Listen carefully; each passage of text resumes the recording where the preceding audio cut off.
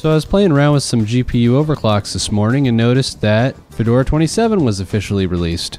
Now I know that Fedora 27 beta and RC have been out for some time, but I like to wait to upgrade until everything is officially ready. Running Fedora 26 with Gnome version 3.24.2, so let's get the ball rolling and check for some updates. And while we wait for the updates to roll in, let's check out the release notes. Now I don't feel like the changes in Fedora 27 were quite as big as 26. They're upgrading a pretty fair amount of libraries like boosts, and one of the bigger ones is they're not doing alphas anymore. Now I wasn't really big on the Fedora rawhide or alpha scene, so that doesn't really mean anything to me. Another interesting change that caught my eye was libcurl in Fedora currently uses NSS library, and they're switching it to use OpenSSL. So yeah, not a whole lot of big impactful changes in this one.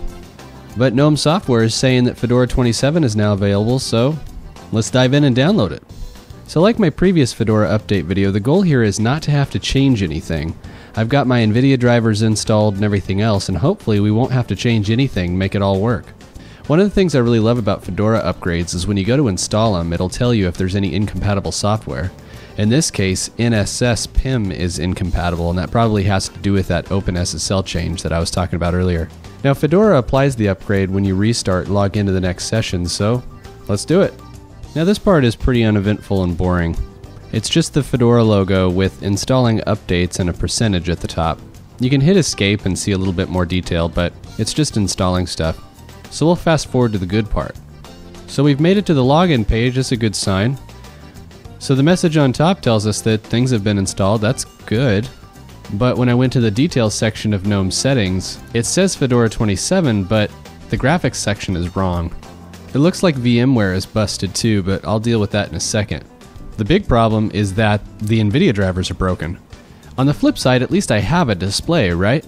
A few years ago, if your display drivers shit out, you would just get a terminal and that's it.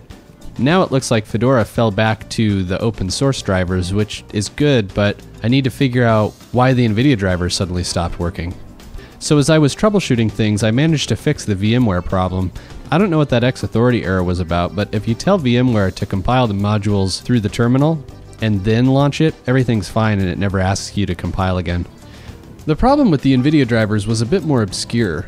I'm not sure why this wasn't a problem in Fedora 26, but Fedora automatically defaults to Wayland, and the Nvidia drivers don't support Wayland. So when GDM starts, it recognizes that the Nvidia drivers don't support Wayland, so they fall back to the open source drivers. Now if you modify the custom config in etc GDM, you can tell GDM to not use Wayland, and that solves the problem, but I'm not sure what this regression is about. You can also just not boot into Fedora 27 and boot into Fedora 26 from your bootloader, but it seems like a very odd regression. At any rate, that's really all there is to say about upgrading to Fedora 27. Despite not being a sizable update, it had some weird issues that I didn't see in Fedora 26. I know that Linux and Nvidia, and to a lesser extent Fedora and Nvidia, have a weird relationship, but I'm kind of surprised to see an issue like this. If you enjoyed this video, feel free to leave a like, comment, subscribe, and share it on all your favorite social networks. I appreciate your support, and thanks for watching.